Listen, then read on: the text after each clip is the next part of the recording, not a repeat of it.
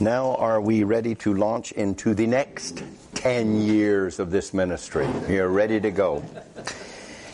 Turn in your Bible into your Old Testament to the prophecy of Haggai. Haggai is the correct pronunciation. I don't think I've always pronounced it correctly in the past. Haggai.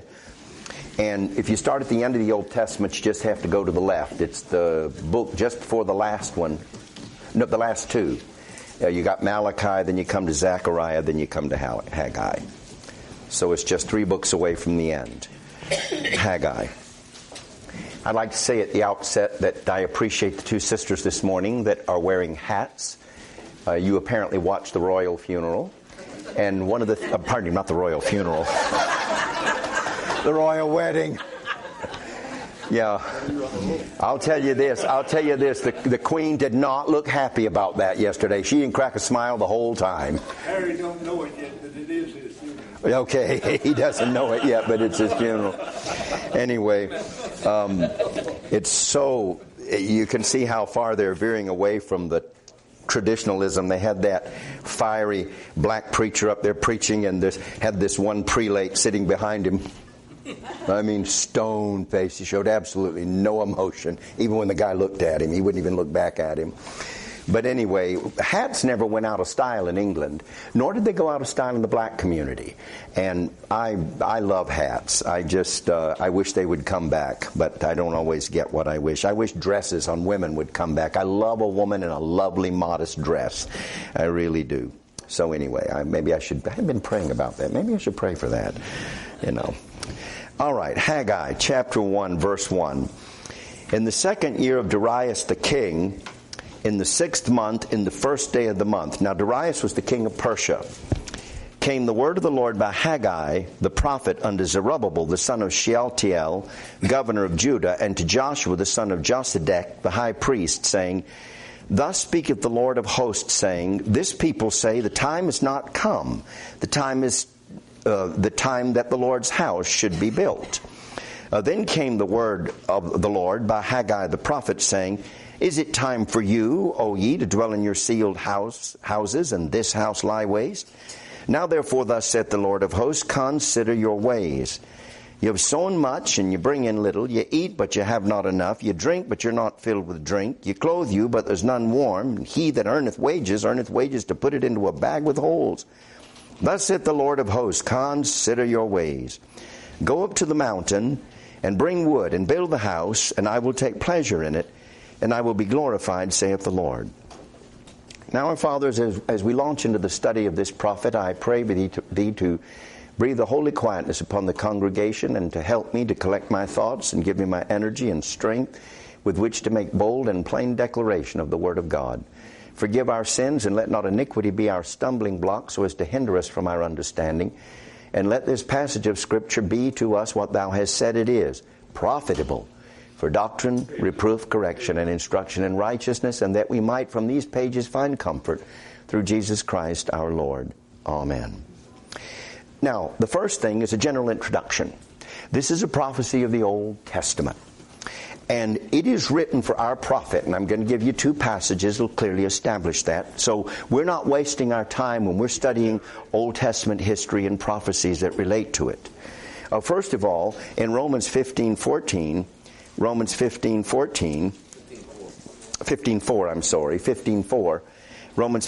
thank you. For whatsoever things were written aforetime, and that would include what I just read to you from the prophecy of Haggai, whatsoever things were written aforetime were written for our learning. We're New Testament Gentile Christians, and it's written for us to learn something. That we, through patience and comfort of the Scriptures, might have hope. So there's something in this passage that will give us hope and provide comfort for us as we study it. And then in 2 Timothy chapter 3, those words that establish the inspiration of the text of God's Word. In 2 Timothy 3:16 and 17, all Scripture is given by inspiration of God, and is profitable for doctrine, for reproof, for correction, for instruction in righteousness, that the man of God may be perfect, truly furnished unto all good works. So when we sum those 2 passages up, we find that there's something in this passage for us to learn that will be useful for us.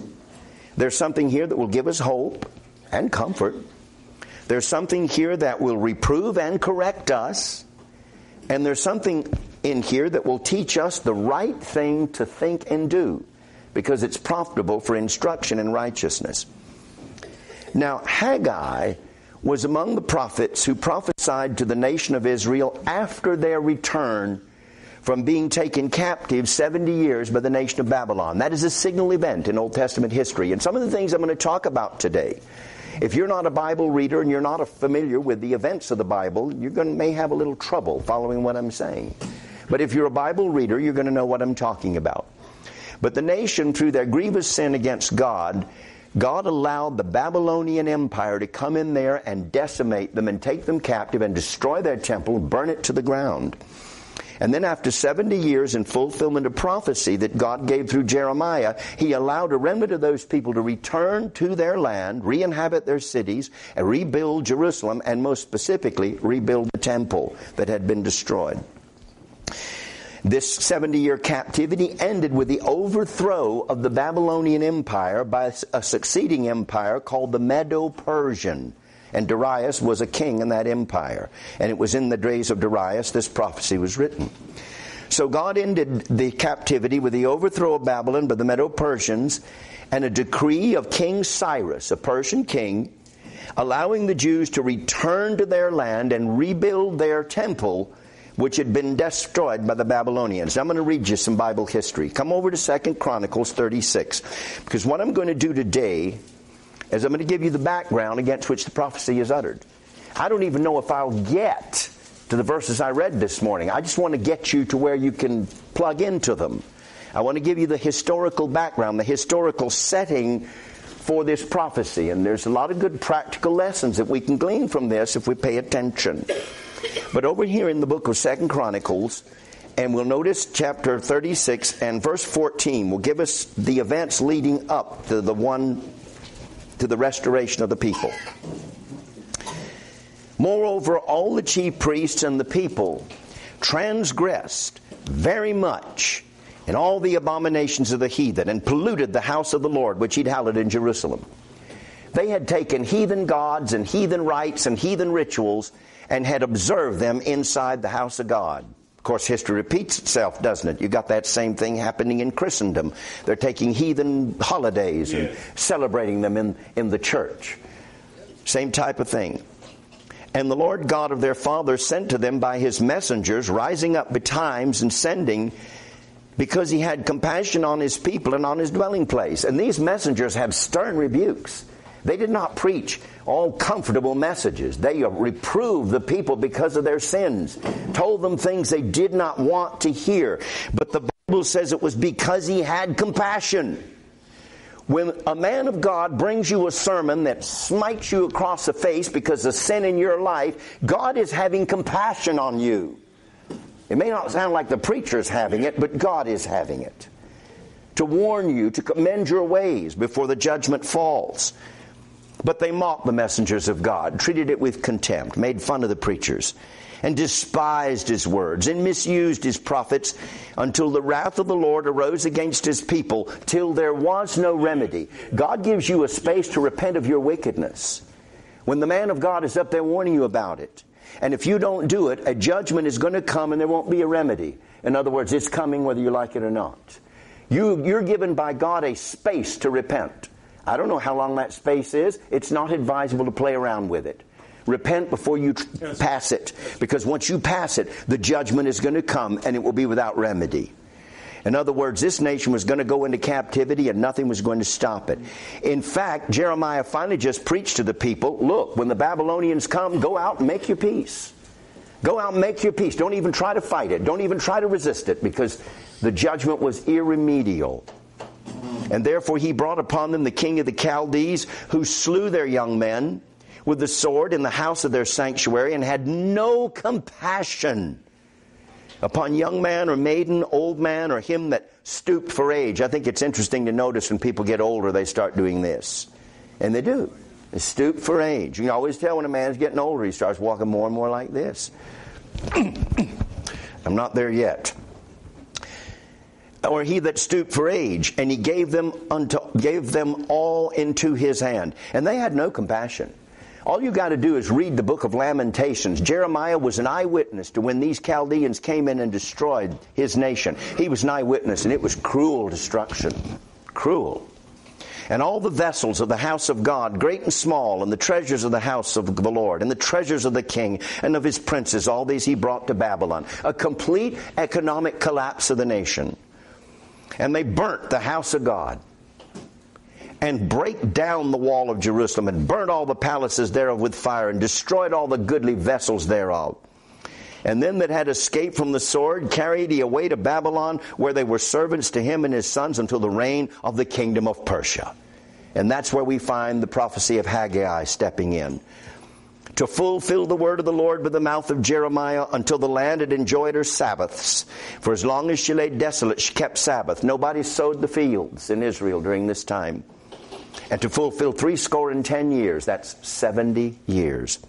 Now, in the first year of Cyrus king of Persia, that the word of the Lord spoken by the mouth of Jeremiah might be accomplished, the Lord stirred up the spirit of Cyrus king of Persia, that he made a proclamation throughout all his kingdom, and put it also in writing, saying, Thus saith Cyrus king of Persia, All the kingdoms of the earth hath the Lord God of heaven given me, and he hath charged me to build him an house in Jerusalem, which is in Judah.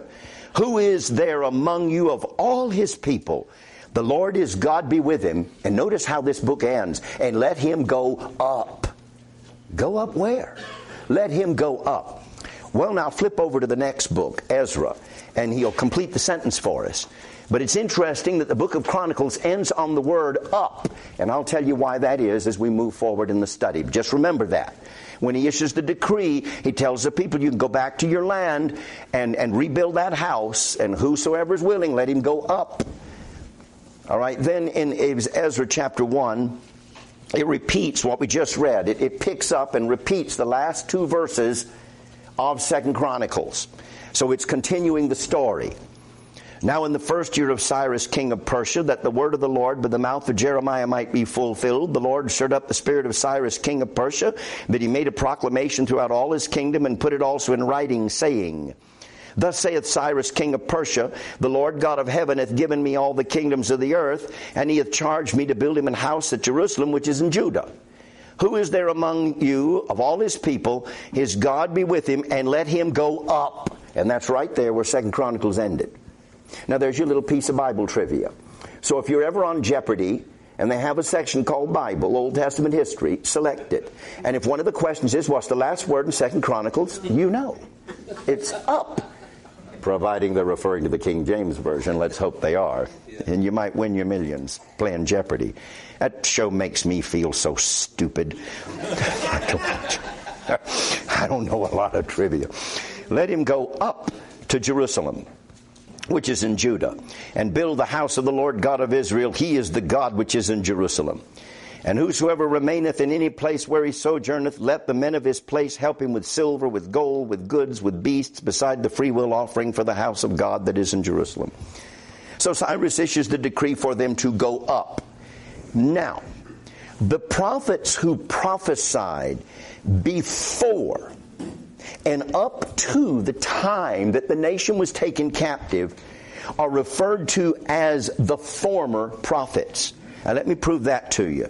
And what I'm going to show you is Haggai was not among the former prophets. We could call him the latter prophets because he prophesied of the latter times. But let's get the former prophets first. The ones that prophesied before the captivity and all the way up to the captivity, they are thus designated as the former prophets. This can be seen if you're back to Haggai, you'll want to go to the book of Zechariah, the next book in line after Haggai, and notice what Zechariah writes. And Zechariah and Haggai were contemporaneous. They prophesied together, and we'll see a verse that tells us that later on. Zechariah 1, 4 and 6 through 6.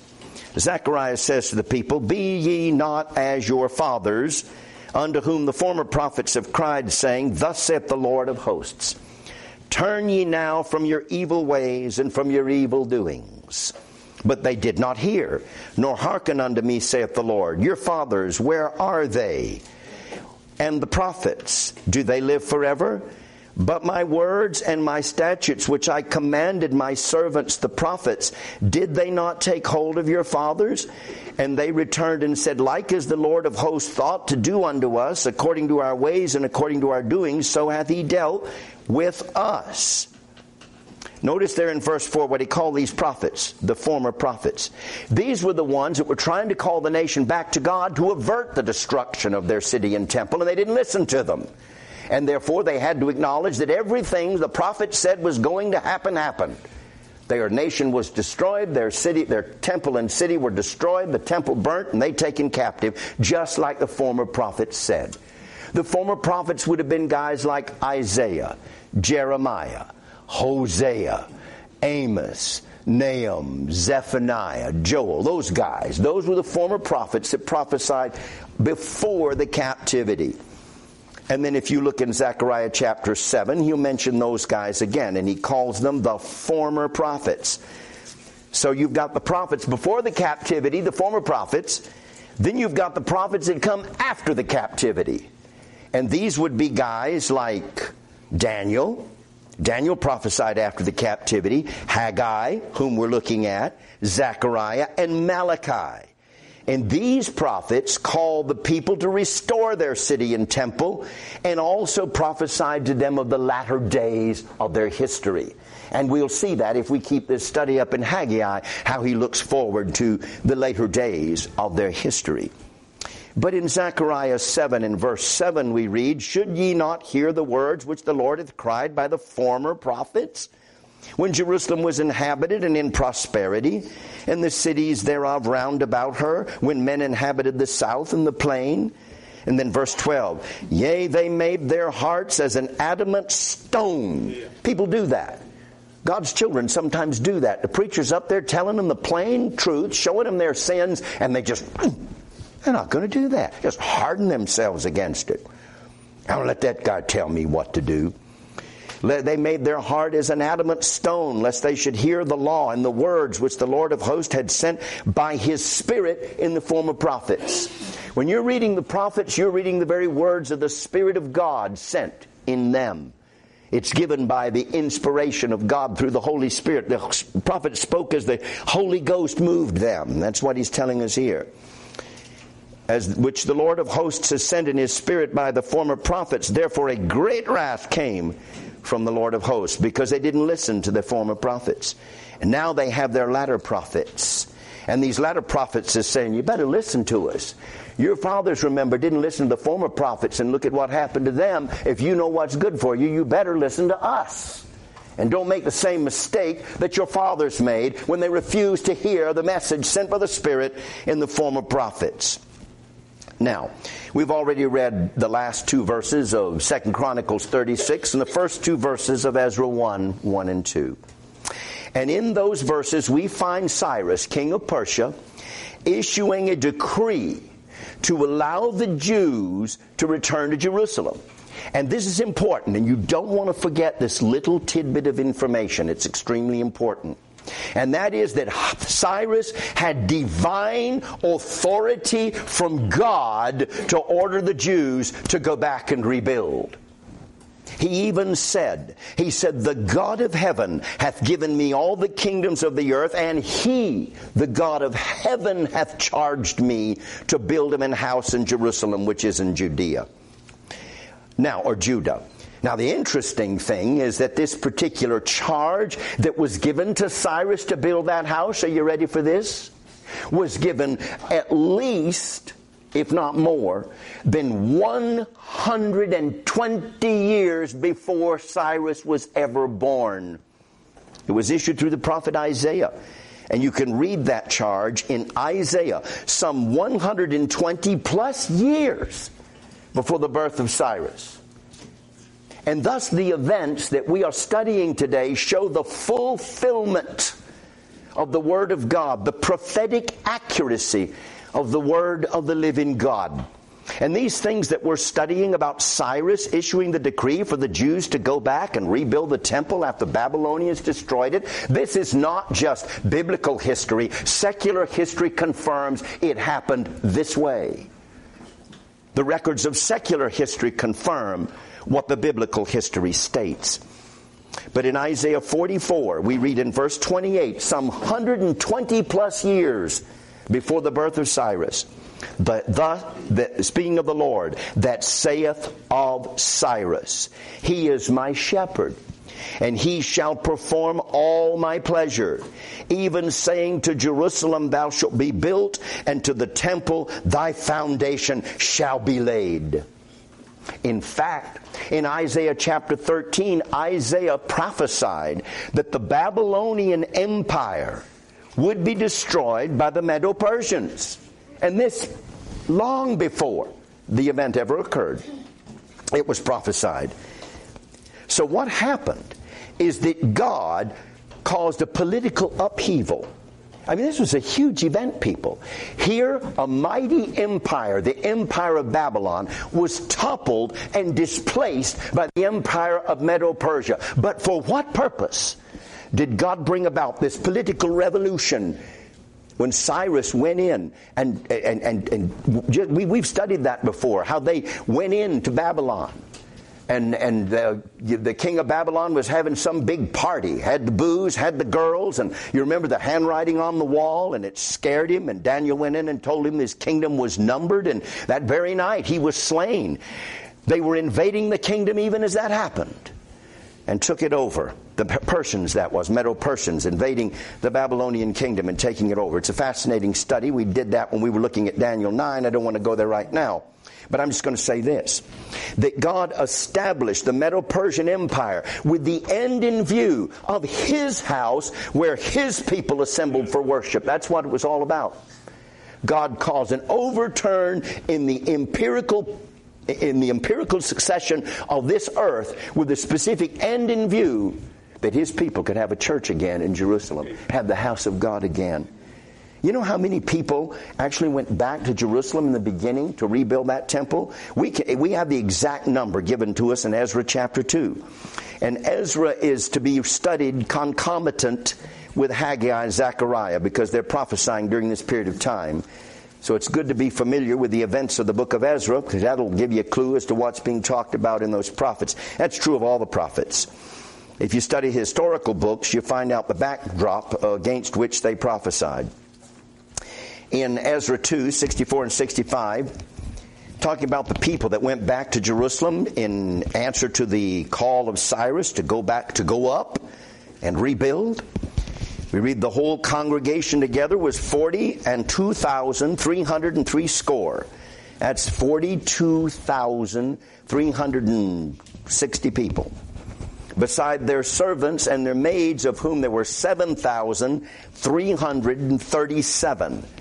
And there were among them 200 singing men and singing women.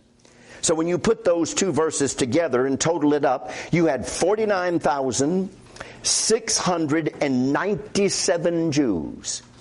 49,697 Jews going back to Jerusalem to reestablish their church and rebuild the house of God. And God had caused a major political upheaval, and the whole purpose for it was this.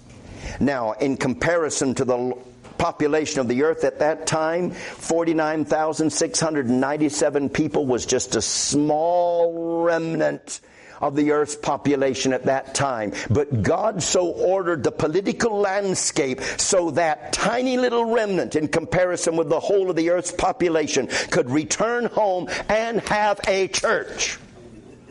Amen. Now I ask you a question. Does that make church important? You got that right. It's important to somebody. You got that right. When you will overturn empires, I believe as much as I am standing here, the reason the American Revolution was a success against all odds was for the same reason. So God-fearing people could have a church. Amen. That's what it was for. God does things like that. God does things like that. Jesus Christ is head over all things to the church. He literally runs this universe with a view to what's sitting in this room. Amen. Now, when Cyrus allowed the Jews to return to Jerusalem, I want you to notice, I told you to remember this. He told them, go up. Go up to Jerusalem. In fact, that 2 Chronicles 36, they'd ended on that word. Let him go up, up. There's good reason for that.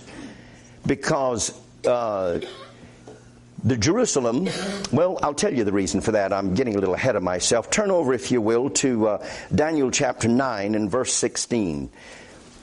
This is Daniel's prayer for the success of the return of the people and the rebuilding of their city. He knew that the 70 years captivity was fulfilled, and it was time, according to the promise of God, for the people to go back and rebuild. And so he prayed this prayer.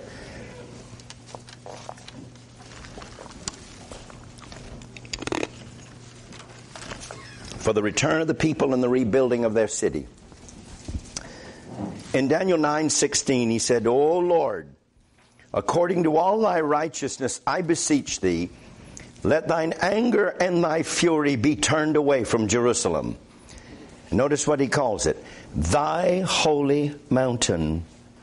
But he also called it thy city. It was God's city. It was God's holy mountain. Because of our sins and for the iniquities of our fathers, Jerusalem and thy people are become a reproach to all that are about us. And so he intercedes for God's city, and he calls that city God's holy mountain. Now, this was the city that God had chosen to place his name there, and to be his special dwelling place, the place where his temple, his house, his dwelling place would be constructed. So it figured very importantly in the scheme of things as we read through the Old Testament history. Let me just give you a string of verses to establish the importance of Jerusalem in the Old Testament. And you know the curious thing, interesting thing, for some strange reason that city's still important. You got that right. I mean, look at international events, how they surround that single place. Even to this day, that city is a very important city in the scheme of international events. It's very important to Jews, obviously, because they still consider it their rightful homeland. It's important to Christians because the events of the New Testament took place there and in its environs. Not that we attach to that piece of real estate any more sanctity than to any other. I don't think we have to go to Jerusalem to worship God. You got that right. Jesus taught that. He said the day is coming when you won't need to go there. Amen. The Father's looking for those who worship in spirit and truth, not necessarily those who worship in Jerusalem. But still, because of its history, it holds significance for Christians.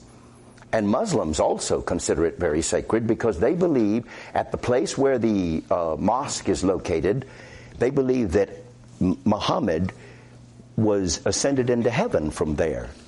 And that's when he got information that he should, Muslims should pray 5 times a day when he ascended up from the dome of the rock there where that mosque is located in Jerusalem. I read about that this morning. I wondered, why is that so special to Muslims? Well, because they believe that Muhammad ascended up to heaven and saw Allah. And when he got up there, he saw Moses too. And Allah said, I want him to pray 50 times a day. And then he went over and talked to Moses, and Moses said, go back and tell Allah to cut that down because that's too much. That'll be too oppressive for the people to have to pray 50 times a day. So he went back and asked Allah, and Allah said, okay, we'll make it 5 times.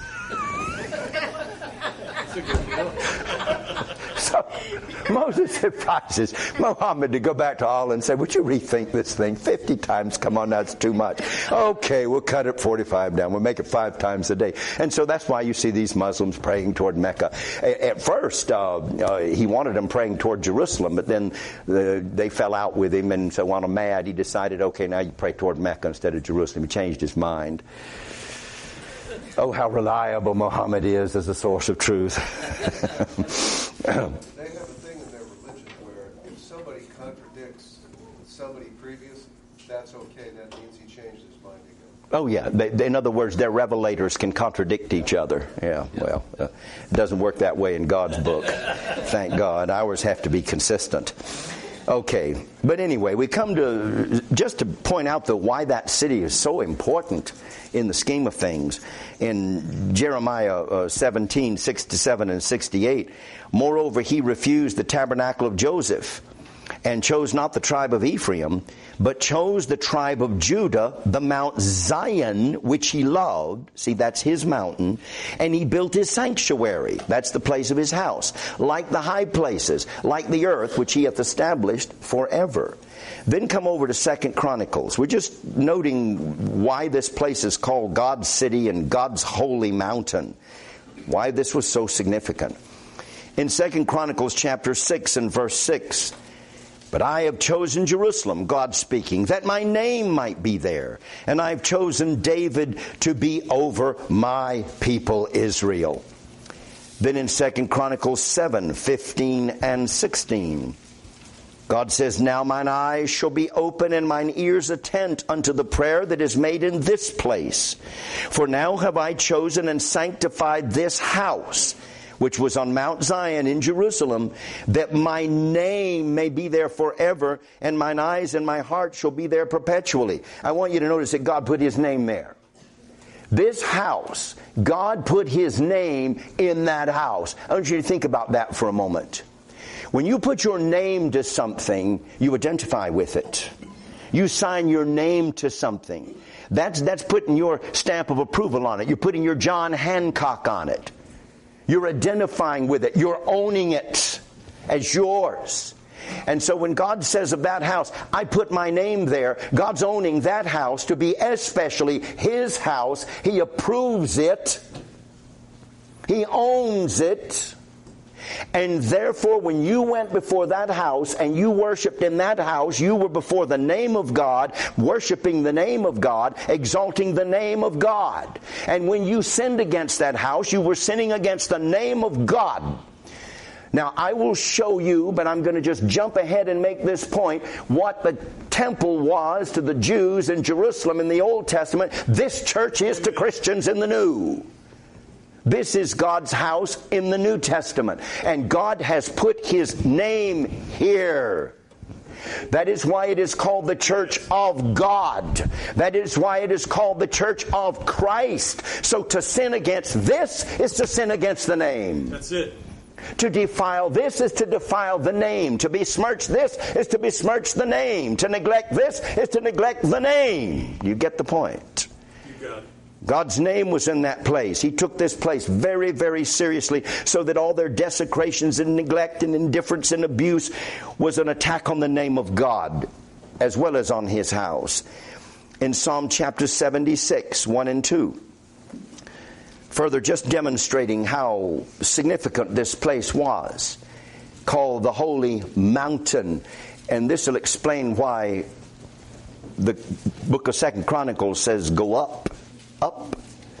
In Psalm 76, 1 and 2, in Judah, that's where the temple was, in that province of Judah, is God known.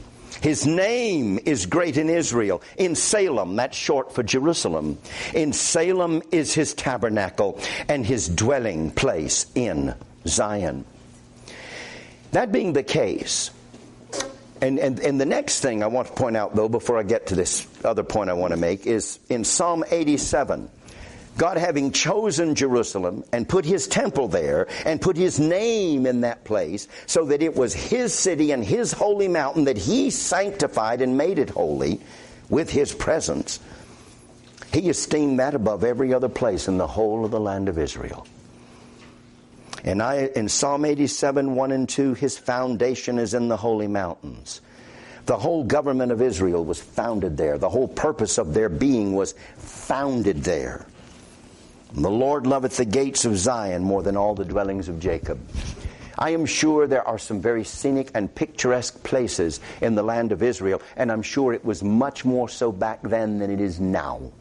So much of that nation and its landscape was destroyed by invading armies.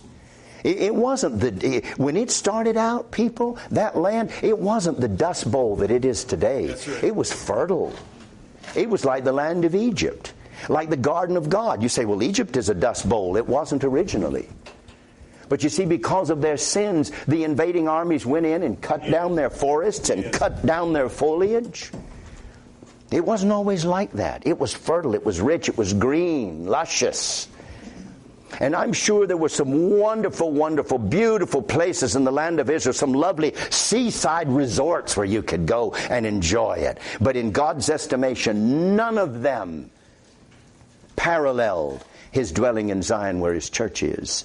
He put that above every other resort that a Jew might enjoy in the promised land. Any other beautiful spot in the promised land. In fact, north of there were the forests of Lebanon, renowned in the Bible for their rich foliage and their beauty. And yet even they were not to compare with this mountain where God's house was. He loved that more than every other dwelling of Jacob. He loves the place where His house is, where His church is. And He exalted this above every other place on the earth. And that's why it was called God's mountain. Meaning now, that any time you went up to the house of God to worship, I don't care what direction you came from, when you went to Jerusalem, you went up. And that's why 2 Chronicles ends on that word up. And why Ezra gave the decree, go up. And just let me show you that. This is fascinating. Come over as an example in 1 Kings chapter 12. 1 Kings chapter 12. Hope you're following along with this little history lesson we've got going this morning. I shouldn't mention that word history. That might be a turnoff for some of my grandkids that don't find that to be one of their favorite subjects. History. Especially with my grandson Ashton with a major history test hanging over his head. In 1 Kings chapter 12, verse 27. Now back up a little bit and get a little background of what's going on here. After King Solomon died, the nation reached a zenith of glory under King Solomon. I mean, a time of great wealth and splendor. It was a time of peace. And Solomon was a tremendous engineer, building engineer. And it was under his reign that they built the first temple. Prior to this, their house of worship had been a little tent that they would construct in different places in their journeys. And now they built a solid permanent structure in Jerusalem under Solomon. And David in 1 Chronicles 23, describing what that building was supposed to be like, used a very interesting expression. He said that, in fact, I'm going to read it to you. You don't have to turn there, okay? I'm just going to read it to you because I love the way it's worded. It's just an interesting word, a couple of words here. In 1 Chronicles 23, Solomon said, pardon me, it's 22, I had the wrong chapter, 22. He said in verse 5, David said, Solomon my son is young and tender, and the house that is to be builded for the Lord must be, I love this, exceeding magnifical, of fame and glory throughout all countries. This was a building that was incomparable to any other building in all countries. If you and I could have seen Solomon's temple, we would have been awestruck. I mean, the stones, the cedar wood, the fir wood, the overlaying of the inner precincts with gold, the designs of palm trees and cherubim, and it would have taken our breath away to have seen. And then after that, Solomon built his own house, and he had a special passage from his house into the temple. And when the Queen of Sheba came and she saw these buildings, she said, why, the half wasn't even told me. It took her breath away. And this was a queen that was used to wealth and grandeur. And when she saw what Solomon built, she was blown away. There remained no more spirit in her. She was overwhelmed by what she saw. Oh, wouldn't I love to have seen that? It was exceeding magnifical. And so anyway, God placed a great deal of premium on this place. And so, but anyway, after Solomon died, his son Rehoboam came to the throne. Now, one thing about Solomon, he brought the nation to a zenith of glory, but he was oppressive. And he taxed the people oppressively and worked them oppressively. So when Rehoboam, his son, came to the throne, a bunch of them said, look, lighten the load and we'll serve you. And he wouldn't do it. In fact, he said he'd make it worse. And so 10 tribes revolted against that oppression. and established a kingdom. The 10 tribes north of Jerusalem established what came to be known as Israel or Ephraim, with a capital city in Samaria, and their first king was a guy named Jeroboam. And then Solomon's son just had 2 tribes left that were loyal to him, and that was Judah and that was Benjamin. So anyway, that lays the background for what happens here. Here's Jeroboam, king of the northern kingdom, and he says in verse 27, verse 26 of 1 Kings 12, he says, and Jeroboam said in his heart, now shall the kingdom return to the house of David. If this people, watch it now, go up to do sacrifice in the house of the Lord at Jerusalem. Now bear in mind, Jerusalem's down here. These 10 tribes are north. Now, looking at it, they're going to be going south. Now, normally when we go south, we say we go down. We don't say we go up, we say we go down. We went down to Alabama to visit my parents, see, when they lived down there, because we came from the north. But here they were coming from the north going south, and yet Jeroboam says when they're going south, they're going up. You know why? Because that's God had exalted his house in a mountain. So it didn't matter where you came from. When you went to Jerusalem, you went up. Up. And he says if they go up there to sacrifice, which was the place all Jews were supposed to go to sacrifice, he said, then shall the heart of this people turn again unto their Lord, even to Rehoboam. I love what we're coming to. King of Judah, and they shall kill me and go again to Rehoboam, king of Judah. They'll return their loyalties to the rightful king. Whereupon the king took counsel and made 2 calves of gold and said unto them, it's too much for you to go up to Jerusalem. You know, why do you have to drive that far to go to church? Come on, give me a break. What do you mean? You drive 2 hours to go to church? There's churches all over Strathroy. What's the matter with you? That you go that far? That was exactly his reasoning. It's too much. Behold thy gods, O Israel, which brought thee up out of the land of Egypt. And so he set one God in the southern part of his kingdom and one in the northern part. Nobody had to go that far to go to church. As long as you're sincere, you see, it really doesn't matter. You know that kind of reasoning. It's nothing new under the sun. It's too much for you to have to go that far to go to church. Well, yeah, they can go somewhere closer and compromise the Word of God in doing it. And so can you. So could we all. But I'm just going for the point that when you went to that house, no matter what direction you came from, you went up. Up. You can see this in the life of our Lord. If you go over to John chapter 2, all the way over in the New Testament. Here's Jesus. He's in Galilee. That's in the north. It's in the north. He was at the city in fact, he was in Capernaum, which was in the north. And he decided to go to Jerusalem, which would have been south, where our Lord was. And it says here in John 2:13, and the Jews' Passover was at hand, and Jesus went, get it now, up to Jerusalem. Didn't say he went down, said he went up. So anytime you went to Jerusalem, no matter what direction you came from, you went up. Now, enough history, let me make an application. Come over to the book of Isaiah chapter 2, and let's move over to the times we're living in, into the New Testament times. This is a very, very important point. I know I'm stuck on this going up to Jerusalem thing, but I have a reason. I'm not just going to give you a history lesson this morning. I'm going to give you some practical teaching. Amen. I'm going to show you how this is profitable to you today, for doctrine, for instruction in righteousness, for correction, for reproof and comfort and hope. Here in the book of Isaiah, he prophesies of the New Testament times.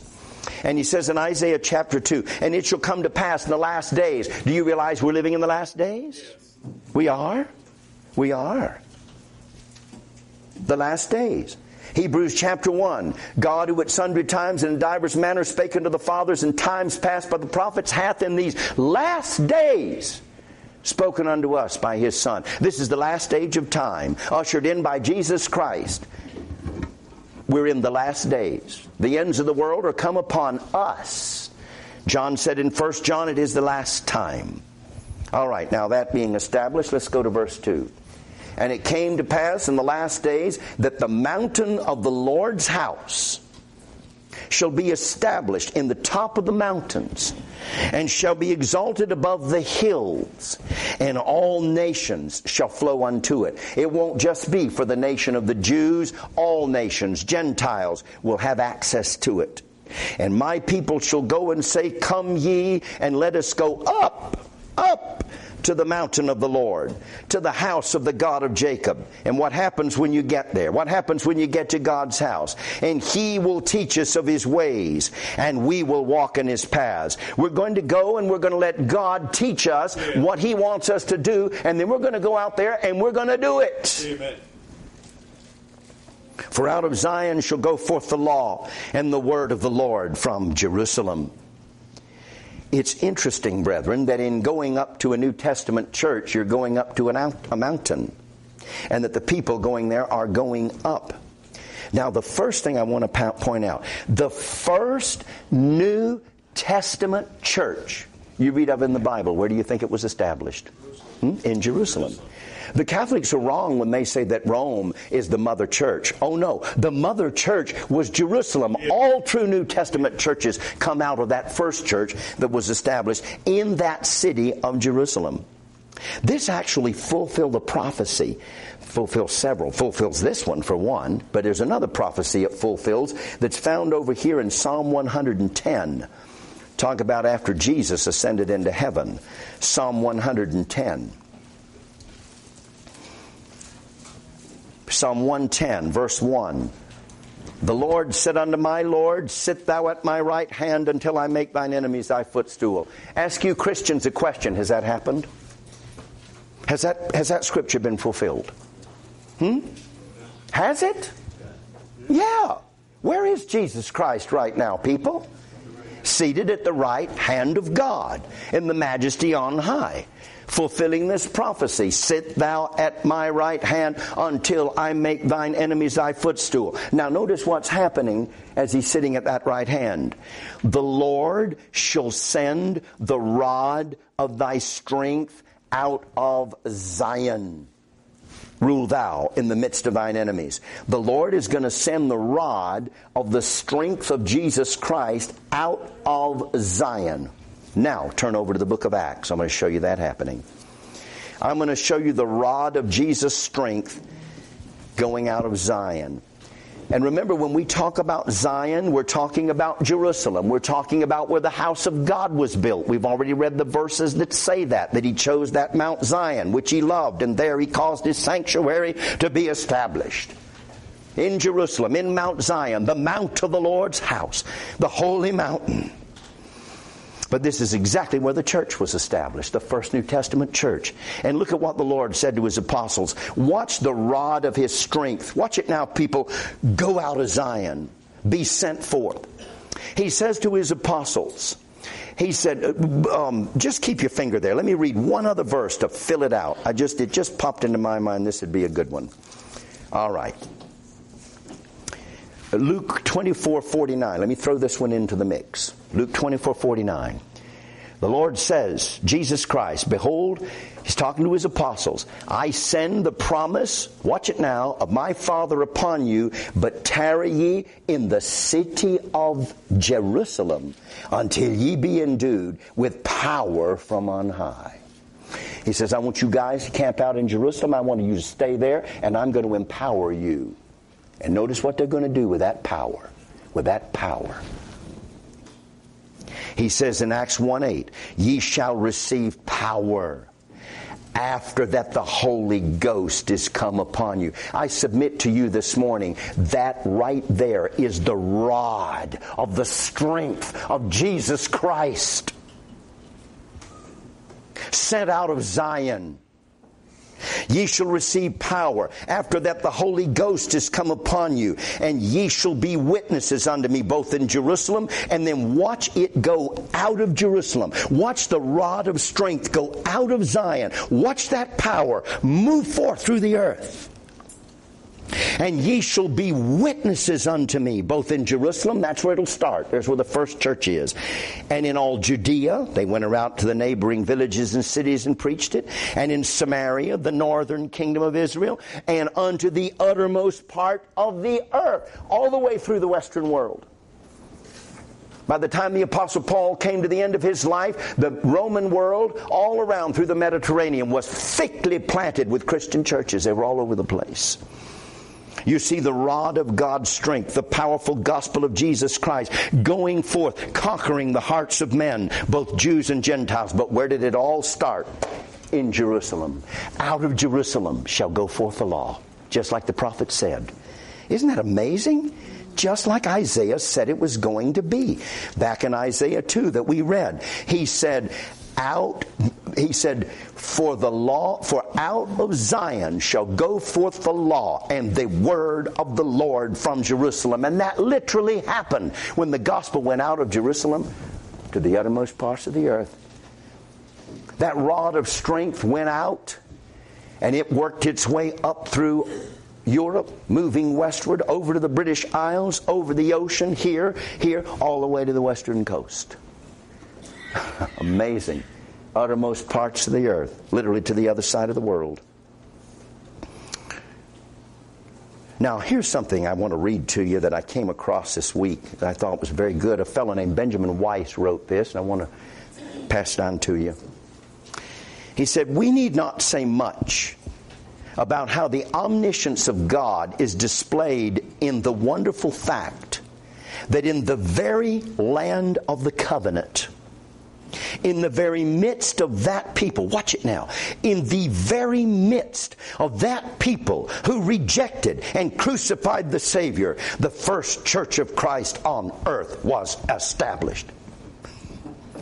In the very city that clamored for the death of the Son of God, that decreed His demise, in that very place, God established the first church. What would cavillers and blasphemers had said had it been otherwise? Had the Christian community been formed in any of the heathen countries, would it not have been considered as a fiction of the idolatrous priests? Think about it.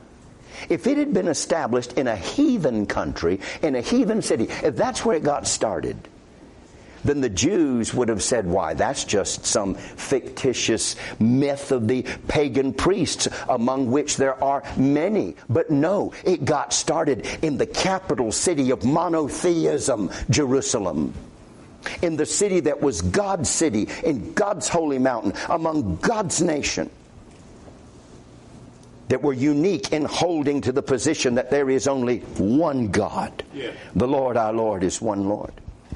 Would it not have been considered as a fiction of the idolatrous priests? Israel scattered among the nations, and the church of Christ having begun in Zion at Jerusalem, which is exactly where Isaiah said it would happen. Out from there the rod of strength would go forth. The fact that the church of Christ, having begun in Zion at Jerusalem, are the most wonderful and enduring monuments and incontestable witnesses of the truth of Christianity. Brethren, this stuff we have in here is real. Amen. How did it get here? Where did it start? It started exactly where God said it would start. In Jerusalem, in His city, in His holy mountain, and it would go out from there. Wow. Furthermore, this church that God has established, you realize our church is a reformed version of the Old Testament church. Under the Old Testament church, the house of God was the temple in Jerusalem, the stone structure that Solomon had built and then later was rebuilt under the influence of the prophet Haggai, as we will see. But that building was destined to be destroyed again, and was in 70 A.D. Yet God's church, God's house that He established in Jerusalem, lives on.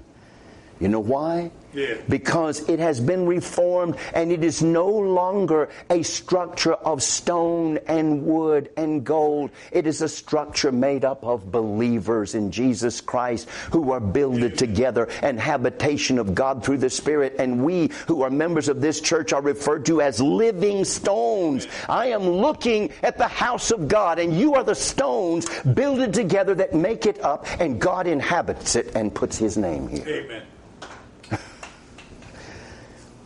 I want you to show you something about this church. I'm talking about any true, I'm not talking about these fake churches out here. I'm talking about any true New Testament, Bible-believing Baptist church. I want to show you where that's located, how God views that church. I want you to turn to 1 Thessalonians chapter 1, verse 1. Paul writing to a local church at Thessalonica. He could say the same thing if he were writing to the church at Detroit.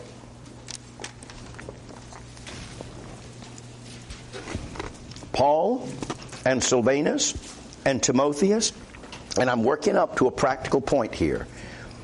Paul and Silvanus and Timotheus under the church of the Thessalonians, which is, now look at where God considers our church to be. In God the Father and in the Lord Jesus Christ. That's mind-blowing, people. But that's what God considers this church to be. He considers it to be in Himself and in His Son. Now let me show you where His Son is, where this church is positionally in His Son. Look at Ephesians chapter 1, and just look there, and I'm going to thumb back to Isaiah 2, and I'm going to plug it in, and hopefully you're going to see it. Ephesians chapter 1, 20 and 21.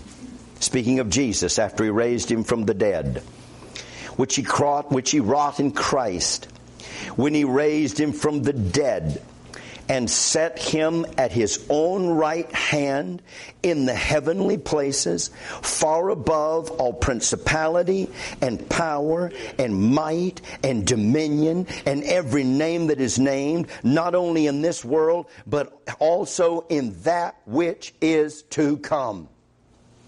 God, positioning the church in Jesus Christ, has exalted it above the highest mountain in this earth and the highest pinnacle of power in this earth and in heaven. Even though we are on earth, God views us connected to Jesus Christ, who is our head, in heaven. This church is on earth, but its government is in heaven. This church is on earth, but its head is in heaven. God views us positionally with Jesus Christ at the right hand of God. No wonder He says that the mountains of the Lord's house shall be established in the top of the mountains and exalted above the hills. I mean, the peak of the highest mountain in the world, Mount Everest, is nothing but a tiny little anthill compared to this church. Amen. And the way God sees it.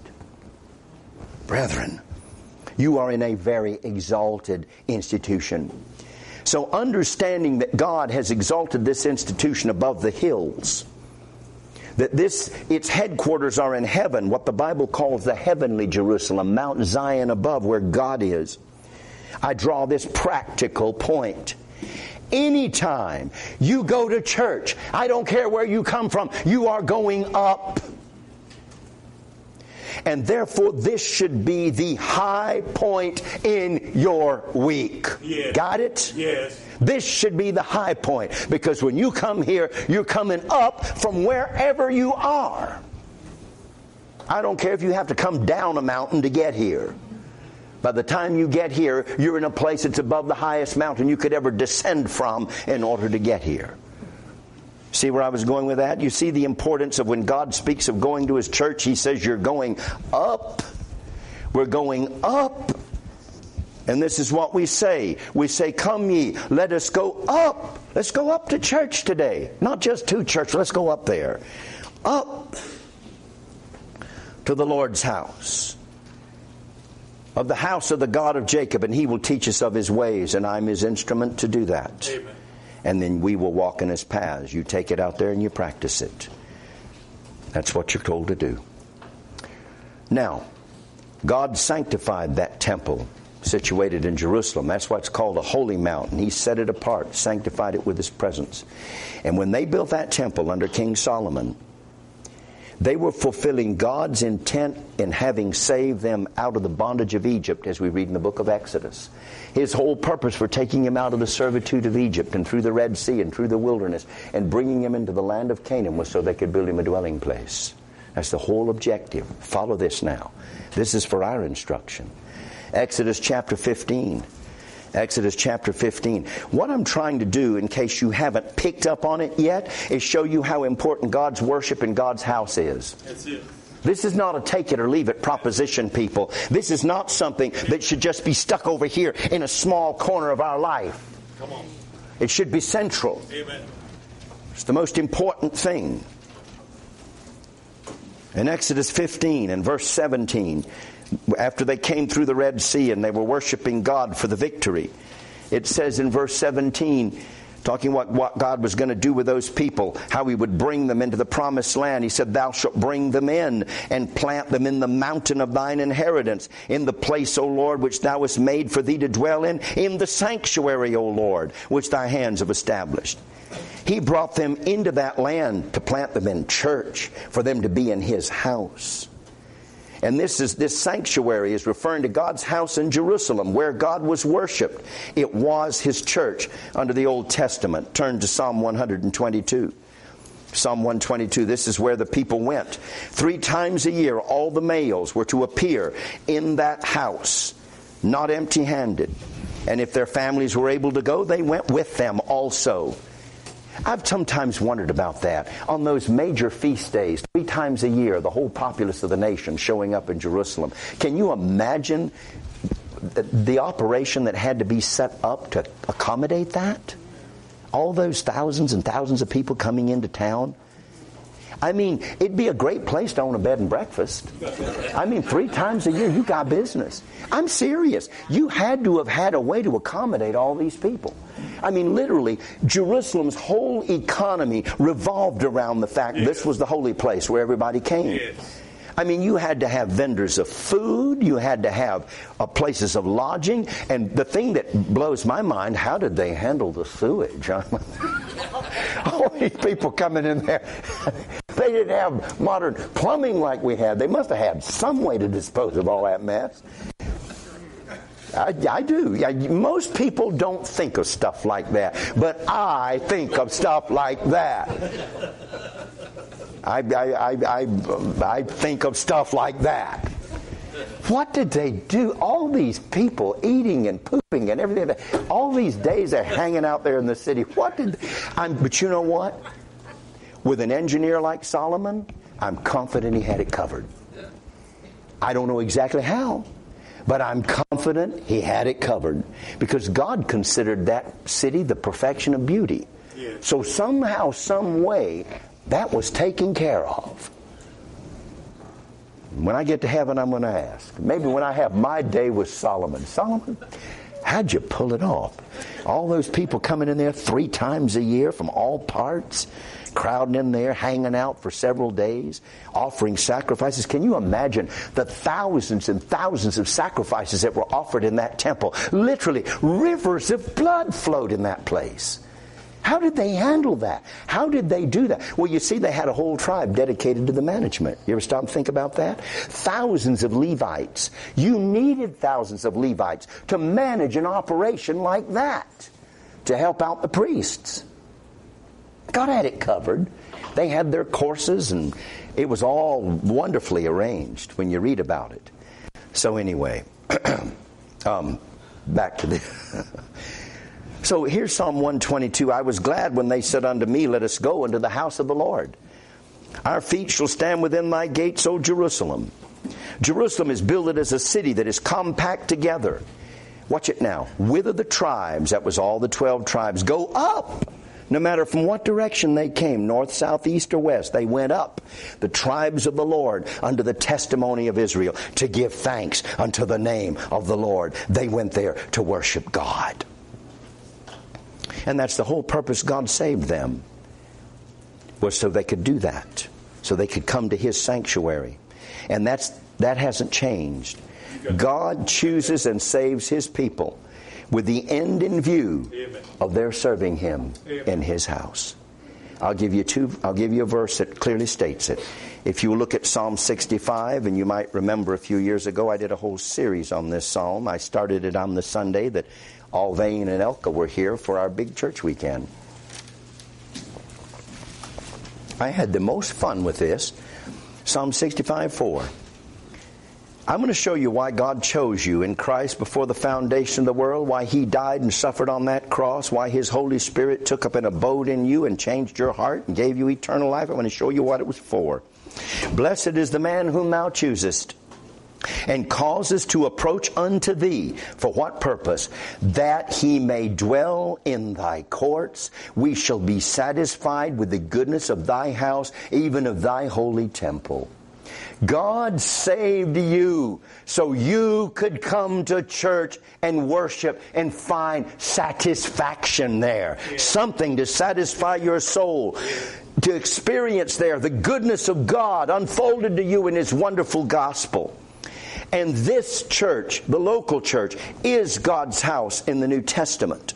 As he writes in 1 Timothy chapter 3 and verse 15, when he said, But if I tarry long, that thou mayest know how thou oughtest to behave thyself in the house of God, which is the church of the living God, the pillar and ground of the truth. Every single local church constituted according to the law of the New Testament is God's house. And God chose you and brought you to Himself for you to be there, to dwell there. People that think they can have Christianity without having the church are sadly deceived. You got that right. Sadly deceived. You cannot read the New Testament. I mean, for crying out loud, the books of the New Testament were written to churches or pastors. You can't say, we read in Revelation of the 7 churches of Asia, and Jesus Christ is standing in the midst. If you want to be where Jesus Christ is hanging out, be in a New Testament church, because that's where He's hanging out. Well, I'm a good Christian. I don't need to be in a church. No, you are not a good Christian. If you have that kind of an attitude, you're not even a Christian at all. I didn't say you weren't a child of God. I said you aren't a Christian. A Christian's a follower of Jesus Christ. Amen. Every Christian is a child of God, but not every child of God is a Christian. I mean, I'm going to give you the verse, people. There's no over, under, around it. Amen. It's in Acts chapter 11 and verse 26. This is a church, a local church at Antioch. It's a church where the Apostle Paul was sent out on his evangelistic mission to the Gentiles. In Acts 11:26, and when he'd found him, that's when Barnabas found Saul, he brought him unto Antioch. Watch it, hold your seats. And it came to pass that a whole year they assembled themselves with the church. For a whole year they went to church. Assembled, just like we've done today, assembling ourselves with the church. And taught much people. And connective thought, the disciples. What disciples are we talking about? The ones right there in that church. The disciples were called Christians first in Antioch, where there was that church where Saul and Barnabas assembled for a year. The Christians were the disciples, were the church.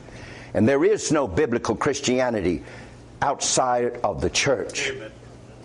That's where it's at, people. That's where the action was in the Old Testament. Why do you think that God so severely judged the Jewish people and took away their church in 70 A.D.? Because they didn't profit it. That's right. Didn't value it, didn't take care of it. They got loose, got careless. God took it away from them. And the sad lament was made. Sad lament was made. After that temple was burned and destroyed, I am always touched by the sad lamentation expressed in Isaiah 64:11. Our holy and our beautiful house, where our fathers praise Thee, is burned up with fire, and all our pleasant things are laid waste. We've lost our church. Yes, the end to which God has saved His people is that they serve Him in His house, and that's exactly what we're going to be doing when we get to heaven. You realize that? Jesus Christ said in John 14:2 and 3, John 14:2 and 3, He said, In my Father's house are many mansions. If it were not so, I would have told you. I go to prepare a place for you in the Father's house. And if I go and prepare a place for you, I will come again and receive you unto myself, that where I am, there ye may be also. If you don't like being in the house of God on earth, you might find you'll be miserable in heaven. Because that's where we're going to be. serving God in His house above. And if you're going to serve Him there in heaven, why not serve Him in His house here below? Well, I haven't gotten to all the background information. I'm going to save that for next week, God willing. But the point is this: Haggai comes along, and what he's doing, the Jews have lost the church. They lost it under the Babylonians. 70 years they had no house of God. And so now Cyrus has issued a decree for them to go back and rebuild. And they do. They go back. But then something causes the work to be suspended. And they look at that as a great excuse to just not continue the building program. They get it started and they don't finish it. And so Haggai comes along, and his prophecy is telling them, look, you got time to build your own houses. You need to build my house, the house of God. And he comes along to rebuke and to exhort the people, admonish the people to be about the business of finishing the work that had been started. That's what that's all about. Haggai is a book about finishing what had been started in building the house of God, setting it up so that God might be glorified according to His intent in saving His people. And that is that they worship Him at His house. Well, that's all I've got for today. I hope you got something out of all that scratching and rambling around. I didn't get as far as I wanted, but that's okay. We'll pick that up next time.